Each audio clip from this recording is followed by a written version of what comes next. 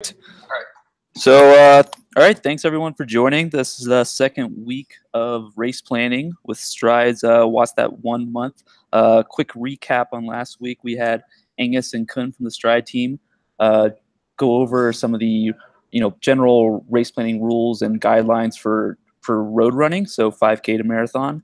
And we also talked about some of the watch setups you can do to view your power real time. So this week we have a special guest on. We have Coach Chris Hague here. Chris has been coaching with Stryd for quite a while now, and he's actually produced a lot of videos, great videos on everything about Stryd, from using Stryd's Power Center to WKO4 to analyze data. So Chris is pretty experienced, and he was gracious enough to join us and talk about triathlon race planning, since there's a large group of triathletes using Stryd. So there's a lot more variables at play. So Chris is going to go into details on that, and we'll talk about half Ironman race planning. So with that, thank you, Chris, for joining us, and I'll hand over to you. One special note is that at the end we'll take questions. So if you want to comment throughout the webinar, there's a chat box, so you can leave comments, and we'll try to answer questions towards the end of the webinar. All right, here you go, Chris. Awesome. Thank you, Matt. Hopefully we'll get my screen up shortly, and we'll start. Okay, let's see here. Start sharing my screen. All right. Hi, everyone. I'm Chris, and let's get into the webinar. So I'm going to start screen sharing now, and so you should. Perfect. All right. So this webinar is all about pacing the perfect triathlon for you, using Stryd and a couple other features. I personally use WKO, but throughout the webinar, I will give you strategies for using Stryd's Power Center and other ways so that you can plan out your perfect half and full distance Ironman.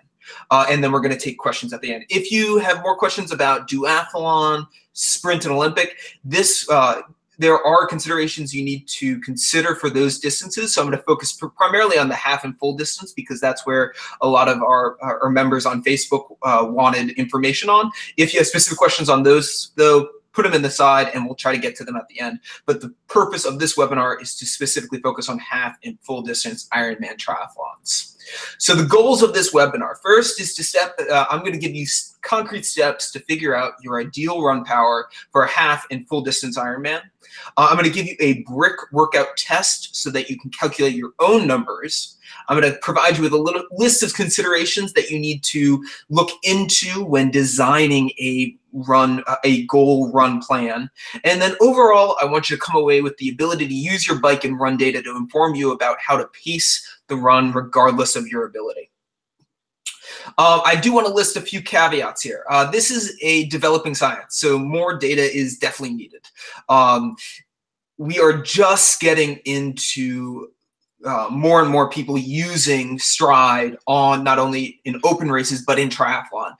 So not a lot of, unlike cycling where you have data going back all the way to the 80s for power numbers and 90s for power number, we're just starting to collect data here. So coaches like me and Jim Vance, we're still trying to figure out the exact model based off what our athletes and other athletes are using.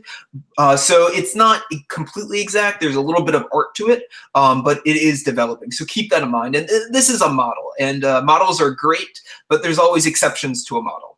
So keep that in mind as well. And your mileage will vary. So depending on what type of runner you are, depending on what type of cyclist you are, depending on the conditions and your nutrition strategy, you're going to have to tweak this plan a little bit to customize it to you. And that's true for training in general. And this leads into my last point. You also need to experiment on yourself. Do not say, I have a race this weekend and I'm going to use this formula. You got to experiment with it. You got to tweak it, you got to revise it, and I'm going to give you strategies today on how exactly to do that. So we know that running a half marathon after doing a 56-mile bike and after a 1.2-mile swim or a 2.4-mile swim and a 112-mile bike is completely different than doing an open half marathon or open marathon. So you have to consider a lot more than you would in an open running race. And running at a power or pace that you feel you should be able to run is not a good strategy. That's why we use Stryd. That's why we use power numbers. That's why we use a power on your bike, because what you quote unquote should be able to do can differ drastically from what you're actually able to do and which is actually prudent, which is why using a concrete objective measure such as a power meter both on the bike and the run is so helpful, is because you're actually able to train yourself and train where you are as an athlete and race where you are as an athlete and not necessarily where you think you should be. So considerations that you need when you're looking at an Ironman and a half Ironman running race. How strong a biker are you? Do you come from a cycling background? That's very critical, because if you have a very strong cycling background and you are a strong cyclist, your legs are going to be less fatigued after those 56 or 112 miles than they would be if you are a very weak cyclist. So you need to consider how much the bike takes out of you. You also need to consider what is your TSS and intensity factor for the bike on your race. So TSS is training stress score, IF is intensity factor, and these are calculated based off your functional threshold power and tell you how much stress you put your body under relative to your functional threshold power during a workout or race. So we'll dive into these numbers later on, but you need to consider these when planning out not only your bike plan, but also your run plan. And finally, how strong a runner are you? Do you have a running experience? Because if you are a strong runner, you're able to psychologically push through fatigued legs, get your running form under you, versus a not so strong runner who comes off the bike with fatigued legs. You're not going to be able to get your running legs under you, possibly for the whole entire run. So you need to consider, what is your running experience? And things that kind of factor into what you need to consider is heat. This is less to do with power numbers and more how your ability to express your power numbers during a race. If it is hot and you don't hydrate properly and you come onto the run dehydrated, and I'm sure Nick at Stryd, who did Ironman Boulder last week, can attest to this, you need to consider heat as not necessarily as far as your power numbers, but as far as nutrition and fueling, and making sure that you're hydrating correctly throughout the bike and throughout the run so that you're able to express your power numbers that you should be able to do. Hills, kind of. I put a kind of here because, yes, you do need to consider hills, and I will touch on this later on in the webinar, but if you have a hilly course like Ironman St. George, you need to factor that not necessarily into what your target power should be, but how you approach running those hills. And of course, a big one is wind, both on the bike and the run. If it's a very windy course, then it will take more out of you on the bike if you try to push it than if it's a not so windy course. And then also your power numbers on the run, because running power meters cannot include wind into their algorithm. So you need to tweak that slightly if it's a windy day or you're running into a headwind. All right. With all of those considerations and with all those caveats, let's actually dig into how you can set up your race strategy. So first things first, let's look at the bike. So this is my beautiful Stryd. I'm just showing you pictures, because I'm a proud bike owner, and also I want to show you my setup for context. So this is a Lightspeed blade, carbon fiber. This is my race setup. I'm showing you my race setup just kind of give you an idea, because this factors into aerodynamics as well as other things on the bike, which I'm going to show you in the next slide. But you can see, Lightspeed blade. I've got the tri-rig setup, and then of course we talked about hydration, and that's my current hydration setup. So I've got 2 on the back, 1 on the front, and then also I've got a P1 PowerTech pedal, and that's where I'm getting my cycling data from. My cycling power numbers from. So that's my current setup. I love it, and it's a great bike. Highly recommend it. All right. So step 1, goal normalized power, TSS, and intensity factor. So just like I said before, we don't start with the run. We have to start with the bike. So what I've done is I use Best Bike Split, and you can go over to Best Bike Split and you can set up a Best Bike Split account for free. It integrates with Training Peaks, and you can set up an account and you can get a goal power power profile for your goal race. So what I did is I went in and I chose my goal race, which is Barrelman 2017. That's in Niagara Falls. It's put on by Rev3 and Canada Multisports.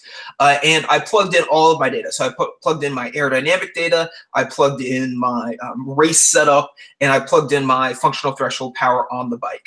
And they spit out this power goal and power plan for me based off that course and based off my current, that's important to consider, my current metrics. So my current FTP, not my goal FTP, and my current weight, not my goal weight. And so this is what it looks like. So my goal is to get a 216 on the bike. To do that, I'm going to have a normalized power on the bike of 264.64 watts. Variability index is 1. It's a flat course, so that's easily attainable. Intensity factor, this is the IF that I was talking about, 0.88. That means that I'm going to be riding at 88% of my functional threshold power. My training stress score, my TSS, we talked about this before, is 176. And then you can see all the other data there. So the first thing, the reason why we're starting with this is we're going to figure out how much the bike is going to take out of you. So if we look at the TSS kind of chart over here on the right side of the page, is this an appropriate TSS and intensity factor for a racer? And if we look over here, 176 is right in between the green and the yellow. So right in the safe zone of proven a strong number, proven a good TSS score for runners, as well as kind of a good range for age group with good preparation. So if you plug in your numbers and you see that you fall within this green zone, that means you're most likely going to be able to run well off the bike. However, if you plug in your goal times and your goal numbers and you're up here in the red, you might want to reconsider the bike so that you can pace the bike correctly and therefore be able to run off the bike to your abilities. So that's the first step, is to figure out what this training stress scores will be for your bike so that A, you don't overcook it, and B, you can test how well you run off the bike based off your bike plan. And with that, let's set some goals for the run.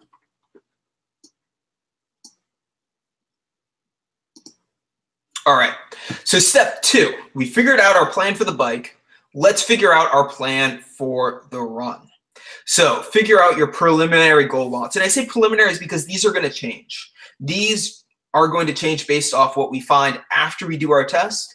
And also figure out, they're preliminary because your fitness might change, your ability to run might change, your effectiveness for running might change. So these are all preliminary, but this is why we need to do this, so we can create something and test it out. So what I've done is I have a race calendar, and we'll put the link to this calculator I'm about to show you in the show notes so that you can access it as well.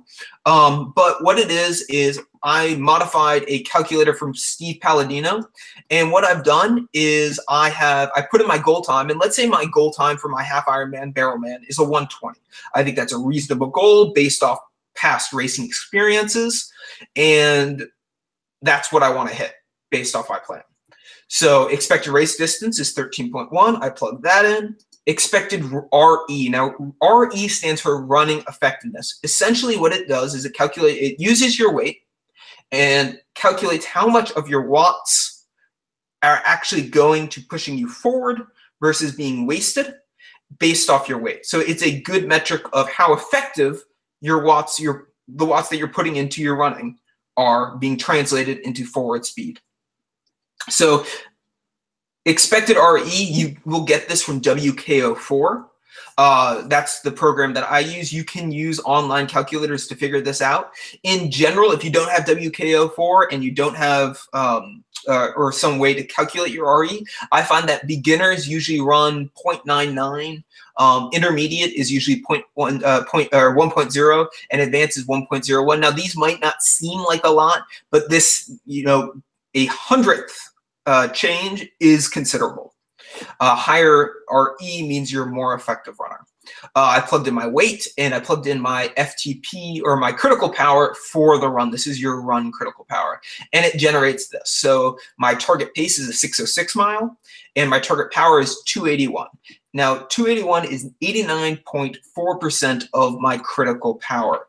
For half Ironman races, I expect between 85 to 92% of your FTP, with 92% being like the athletes like Ben Canute, Lionel Sanders, Robert Lang. I'm sure they're doing about 90%, 92% of their critical power. I would bet for a half Ironman. I would say more amateur athletes are closer to between 85 and 88.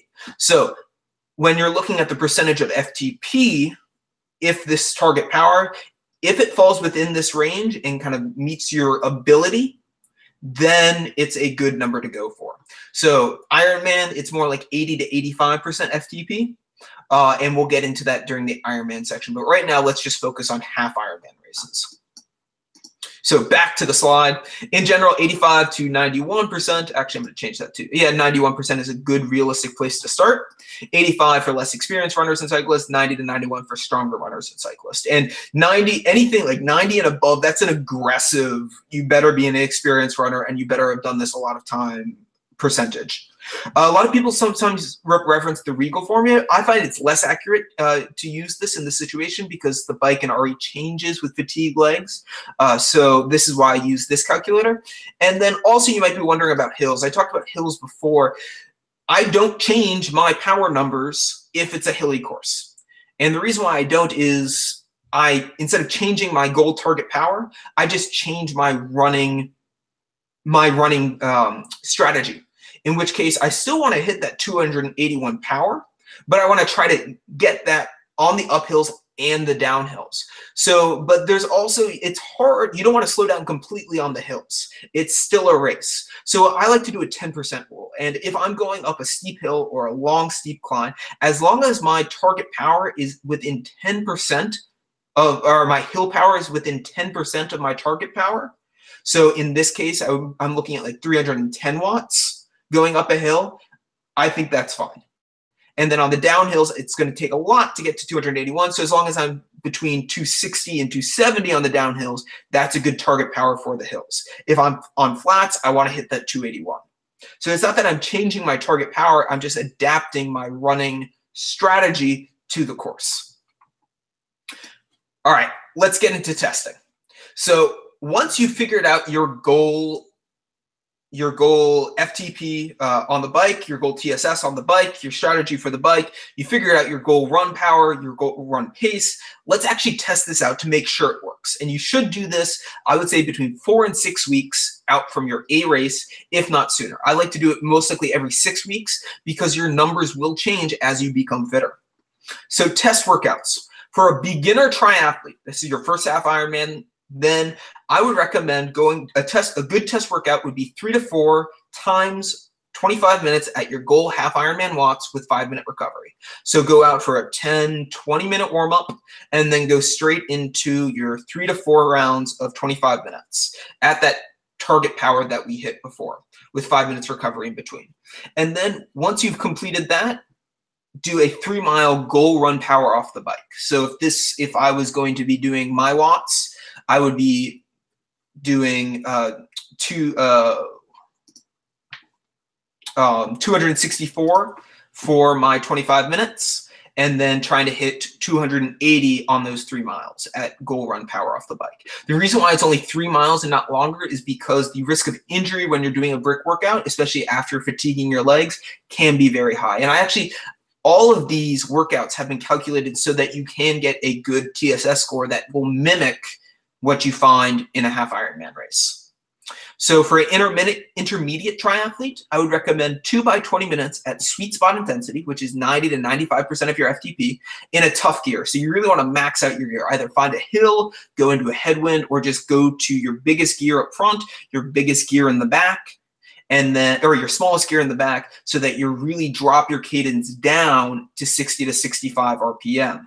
What this is going to do is this is going to fatigue your legs before your main set, before your half Ironman at goal wattage pace. Fatigue your legs more than riding for longer times. So you're going to get, in a shorter period of time, you're going to get more stress on your legs, which is going to simulate the later stages of a half Ironman bike ride.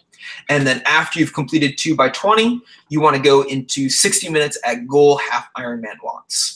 And then off the bike, you want to do 3 miles at goal run power off the bike. And then for more advanced athletes, 3x4, 20 minutes at sweet spot intensity, 1 and 2 in tough gears, and then 3 and 4 in normal gearing.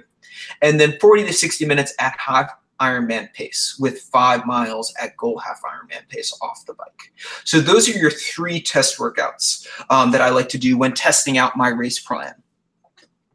One thing that you should also be practicing here is race nutrition and race hydration. That way you can test whether running off the bike with the nutrition that you consumed on the bike actually works, and whether you consumed enough, and whether that sugar or that maltodextrin or that UCAN or that bar that you ate gels well, no pun intended, gels well with the run after the bike. So use this as a good opportunity to practice your race. Practice your race from beginning to end, including what you eat the morning of, what you eat during the bike, what you drink during the bike, and then also test out your hydration setup on the bike as much as you can. Really treat it like a race. All right, so let me give you an example now. So what I did is I actually went out and, like a good coach, I tested my advanced workout plan. And I've done this a couple times, so I just didn't do this for the webinar.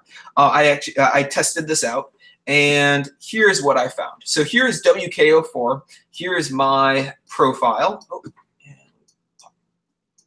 So what I did is, let me show you the bike. And you pull up that workout. Half Ironman sim. Here we are. All right. So what I did is I did my advanced workout dashboard. And actually, let's go cycling interview review back. So I'm going to, if I were in your shoes, I would do this after you do your test to figure out hold on 1 second, let me get the right chart out.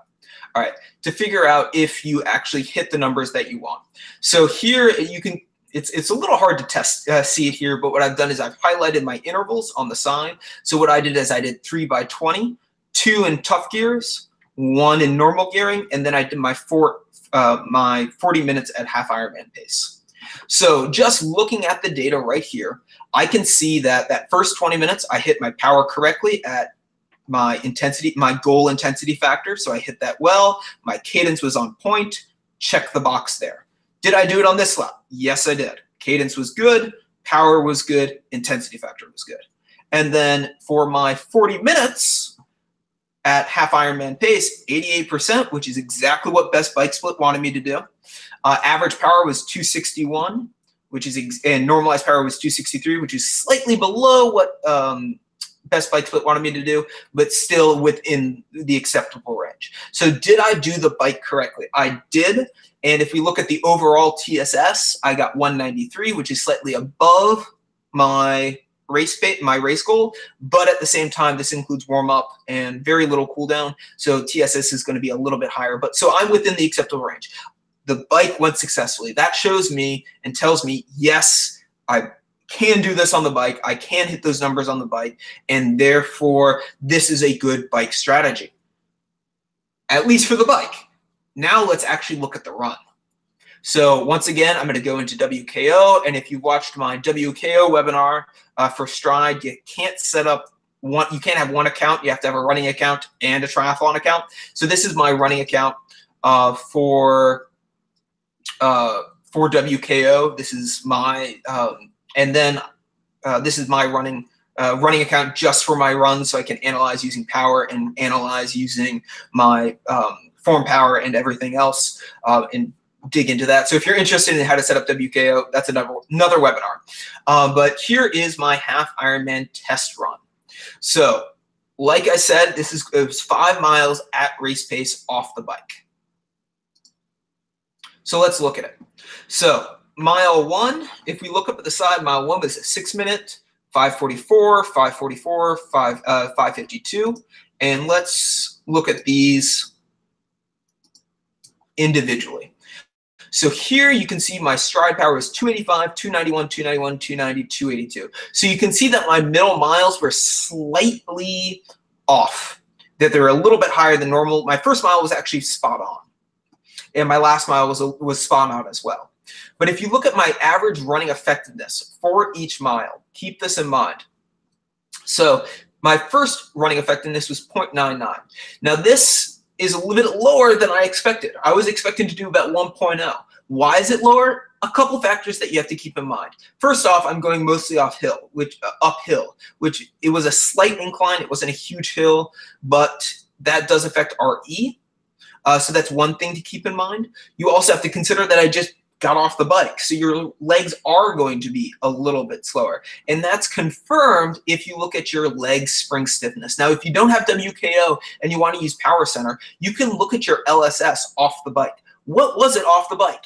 If you have a very low number relative to where you are normally, that means you fatigue your legs too much. This right here, though, is right where I typically am when my legs are at a normal fatigue state. So not fresh, but at a normal fatigue state. So while these two numbers are lower to start off getting off the bike, they're understandable.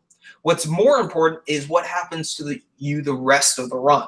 So you will see in mile 2, especially when it flattened out in mile 2 here, that my running effectiveness went back to normal. It went above 1.0, which is good. And my LSS also went up. So what that tells me is that I didn't overcook the bike. I didn't kill my legs because my legs did rebound. I was able to get my running legs underneath me. And that was true for miles 3, 4, and 5, that I was still able to put out the power, still able to have an effective running stride and not fatigue legs. Now, you might be wondering why I have LSS per kilogram here.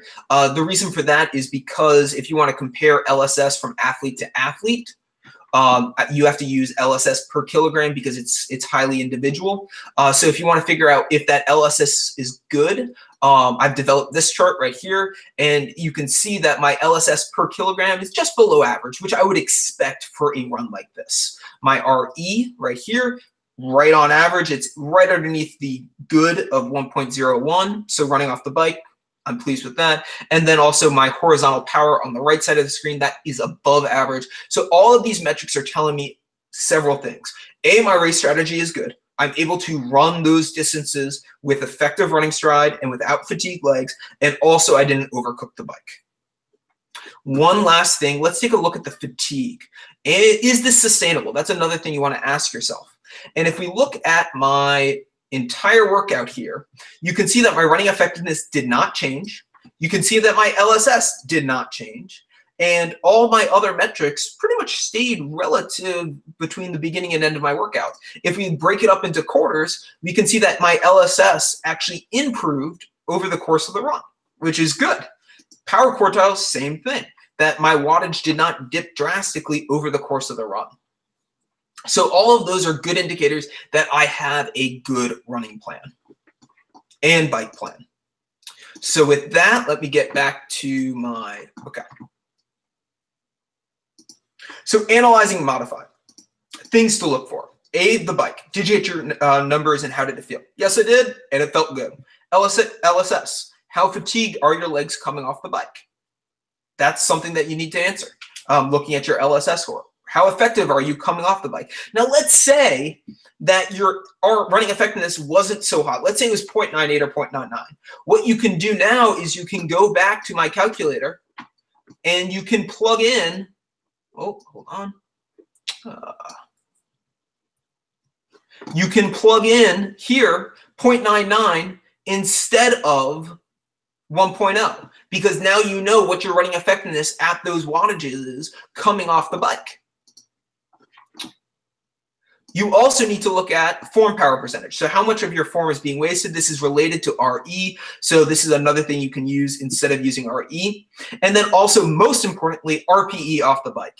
If you are dying, even though you're hitting your power numbers, if you are dying on this run, you need to change your plan. Overall, if you feel like you're not able to hit these numbers, you need to change your plan.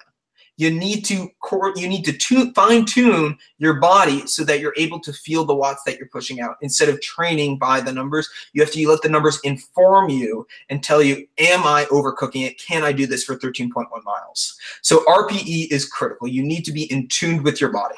Don't rely solely on the numbers. Just because you can do it on paper, or at least WKO says you can do it, doesn't necessarily mean that you can in a race. So you need to modify it. All right, with that finishes my half Ironman section. Let's get into Ironman, because Ironman's a whole different beast. The steps for calculating your run power and your bike power are going to be the same, but there are a lot more things you need to consider. So just like when we were doing doing our steps for the half Ironman, we're going to follow those same steps for Ironman. So step 1, goal normalized power, TSS, and intensity factors. So what I did is I'm not registered for Kona. I hope to qualify one day, but I, went on to Best Bike Split once again, plugged in and saw if I were to do Ironman World Championships this year, what would I be looking at and what would I need to consider? So average power, just kind of in a goal race plan, if I trained consistently for a year and a half until next October, what could I possibly do? Fun little thought experiment. And if you're bored at work, that's a great thing to do, is waste time on Best Bike Split to figure out this and kind of do dream races. But that's neither here nor there. Anyway, so my goal plan for Ironman Kona would be average power of 223, intensity factor of 0.75 and 276. So is this a good TSS and a good intensity factor? Well, let's look at the chart. So here we're in the gray zone right now, and that's a good range for most age groupers with good preparation. So I am in a good spot with that intensity factor and with that TSS score. So we can check the box there. Now let's go back to our calculator. Let's say I wanted to run 3 hours off the bike. Assuming that I hydrate correctly, assuming that the conditions are correct, and assuming I train properly, I would like to do a 3-hour marathon at Kona. Yeah, that's tough. It's Kona. But this is, once again, goal times that we're experimenting with here. So 3 hours, 26.2. Running effectiveness, once again, 1.0. Weight and functional threshold power, both the same. And it gives me a 250. And that's just under 80%. For Ironman, I find 80 to 85% is a good realistic goal for you to shoot for. With that, let's test it out. So we're going to do the exact same thing that we did with the half Ironman, but with slightly different test workouts, because you're training more for Ironman than you are for half Ironman. So all of these workouts, once again, are programmed to hit good TSS numbers that simulate an Ironman and what you're going to expect on race day. So for a beginner triathlete, that's 3 rounds of 20 minutes at 90 to 95% of FTP in a tough gear, and then 55 minutes at goal IM watts with 5 minutes recovery. Do that 3 rounds through, and then off the bike, do 2 to 3 times by 2 miles at goal run power off the bike with a 1-minute aid station in between. So figure out a 2-mile course, put a water bottle down, put a cooler down, and do 2-mile laps at your goal race pace. Take a 1-minute walk break to simulate the aid station, and do that 2 to 3 times. Intermediate, 4 to 5 rounds of 15 minutes at 90 to 95% FTP in a tough gear. Once again, this is going to fatigue your legs before you hit your Ironman watts. And then you're going to do 40 minutes at your goal IM watts with 5 minutes recovery. And once again, 5 to 6 miles goal run power off the bike with a 1-minute aid station. And then if for advanced triathletes, 4 to 5 rounds of 20 minutes at 90 to 95% FTP in a tough gear, 40 minutes at goal IM watts with 5 to 7 miles at goal IM pace off the bike. Don't have an example for you, but I would go through the same steps that I did before in the half Ironman and just apply it to the Ironman. So the things you need to look at. Did you hit your numbers, and how did it feel?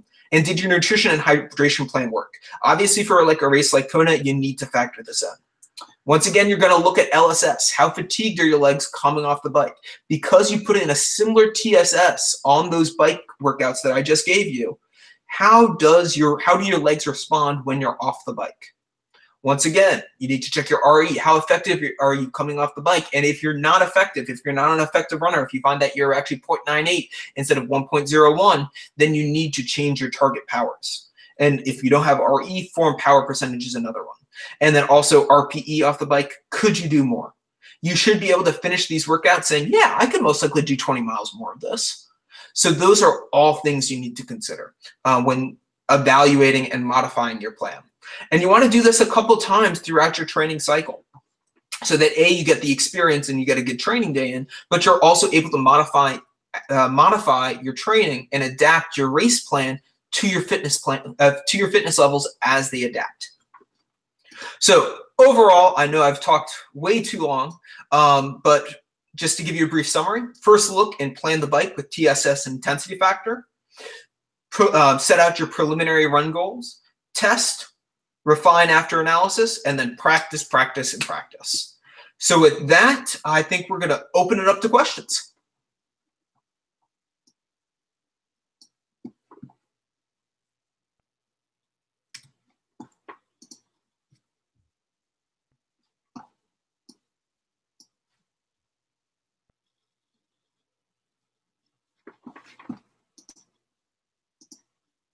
Oh, and there we are. Awesome. Thanks, Chris. So yeah, if people have questions, feel free to comment in the chat box below. And then, like Chris mentioned, we're also going to add some show notes to the YouTube video as soon as the recording's ended. We'll include the Google Doc that he was talking about and information.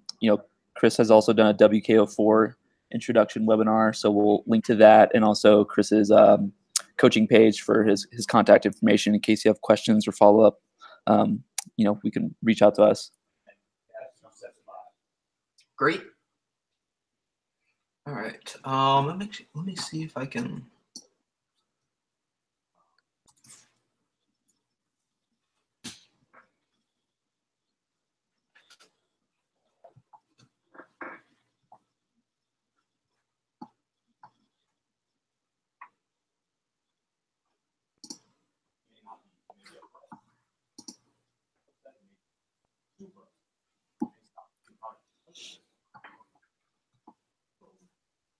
All right, so question from Nick.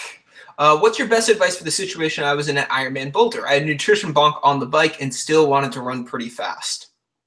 All right, my strategy for that would be you got to modify your plan kind of as you go. If you bonked on the bike but still wanted to run pretty fast, I would take the first section of your run conservative, get your running legs under you, refuel as much as you can, rehydrate as much as you can, and then build back into a fast run. So you have to modify and tweak your numbers slightly to adapt to your situation. But that's what I would do, Nick. You negative split the Ironman Boulder course, which is amazing. So whatever you did worked well. If I was in that situation, I most likely would have done what you did, kind of ease back on that first section, take the walk breaks as I needed to, and then once I get settled down, my stomach settles down, attack the run. All right, one here all right, thanks, Chris. How do you factor in the reduction in bike power following a tough swim and the impact that may have on the run? Awesome question, because we also do have to consider the swim. I would actually say, as far as a reduction in bike power when it comes reduction in bike power when you're coming out of the water, I think making sure that you're not overdoing that intensity factor, and that's why we set the intensity factor right around 85% for half Ironman. That factors in the swim and the energy it takes the energy that it takes coming out of the water. So if you are a poor swimmer, that means, and it takes a lot more energy out of you to complete the swim, what you want to do is you want to lower your intensity factor on the bike.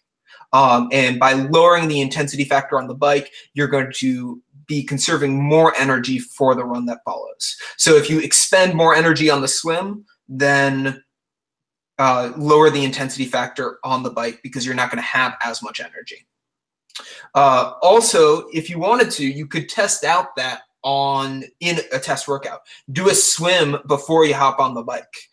So hop in the pool, do like 1,000-meter TT, and then get out of the pool, get your TT suit on, and then hop on the bike. So you can do that. I've actually done this workout with the one that I prescribed by doing the VASA beforehand, the VASA swim ergometer. That worked great for kind of a test run of the swim and how much the swim took out of me. But those are also some things you can use to adapt the bike and then adapt the run. So I hope that answers your question.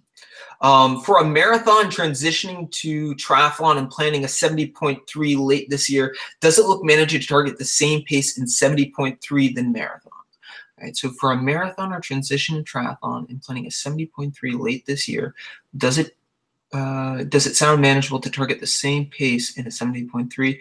I would say that, running addict, excellent question. I would say yes. I think you would obviously have to test that out in your practice, but I think that would be a reasonable goal for something later on this year, especially with some with focusing on the bike. I know a lot of runners who are coming to triathlon definitely need to focus more on the bike and the swim than they do their run, and therefore I think it's a reasonable goal, but you really got to improve your bike and improve your swim so that you're actually able to run off the bike, period, regardless of pace. Does it make sense to plan an Olympic distance race like that? Yes. I think planning an Olympic distance race like this will work. It's just the intensity factor goes up. Especially for the bike. You want to really fatigue your legs more and see what your running effectiveness is off the bike. You're more likely to run closer to critical power in an Olympic triathlon than you would a half Ironman race. So you're looking at more like 95%, I would say, in an Olympic triathlon for the 10K, than you are, and I think that would be 95% of your FTP or your Stryd critical power would be a good goal to set for an Olympic race. Which intensity would you use in best bike split for an Olympic distance?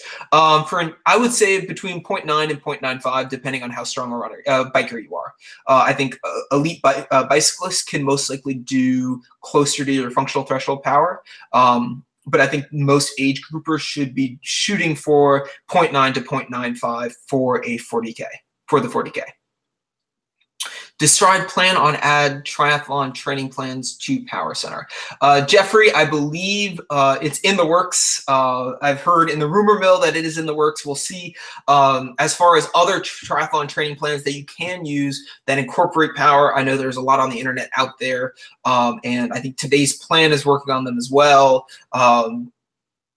Matt Fitzgerald, I think, has some. I know I'm working on them. It's down in the docket for me as far as development. So expect them Q4 of this year if I can get to them. But hopefully more plans will be coming with using power. One more note on that, though, is when you're looking at triathlon training plans and kind of doing something similar to this, it's hard because there's so many different factors and variations for that. Because if you buy a generic program offline, it's hard to figure out, well, are you a strong cyclist? Are you a strong runner? Are you a strong swimmer? And it's hard to target your limiters, your specific limiters as a triathlete with a generic program. So that's just one disclaimer.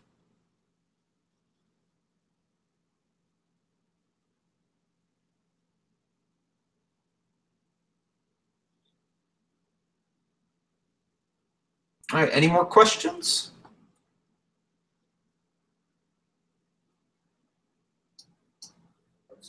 All right, I think we're good. Yeah, if you have questions, email us, and stay tuned for another webinar next Thursday. We'll have a little bit different topics then, and we'll announce that pretty soon. So yeah, Chris, thank you again so much for sharing your knowledge and offering up some advice for us. Oh, we got one more question that I'll quickly answer. Is there any IFTSS chart for Olympic distance? I am not sure about that. Check out Jim Vance's Triathlon 2.0. He might have one.